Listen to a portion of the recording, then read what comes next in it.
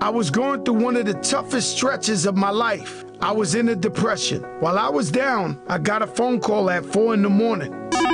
Yo, Joe. Who's this? I responded. Irv Gotti. He told me I had to come to the Hit Factory recording studio in Manhattan right away. Murda Inc. had become a full-fledged powerhouse. Everything they dropped was going #1 for weeks. So I went down to the Hit Factory with my wife. Irv greeted me with the biggest smile in the world and said, "Yo, we got something for you." The engineer pressed play, and blaring out of the speakers was the beat to what eventually turned into my song, What's Love? I heard this beautiful female voice. Irv told me it belonged to a new girl named Ashanti he was signing to the Inc. Oh my God.